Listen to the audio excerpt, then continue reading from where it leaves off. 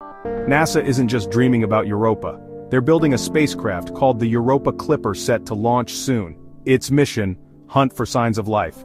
Yeah, real alien life. Weird fish bacteria life forms we've never even imagined. How do you find life under miles of ice? Here's the plan. Europa Clipper will fly by Europa dozens of times, use super-sensitive instruments to sniff out chemicals in the moon's thin atmosphere. It'll scan the surface, peek through the cracks, analyze water that sometimes erupts into space from deep beneath the ice.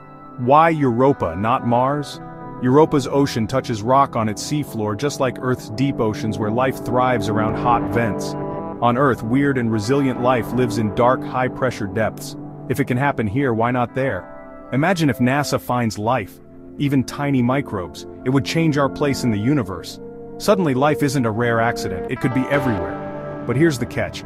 Hints are hard to prove. Europa Clipper won't land, clues come from flybys and remote sensing. Every new bit of data brings us closer.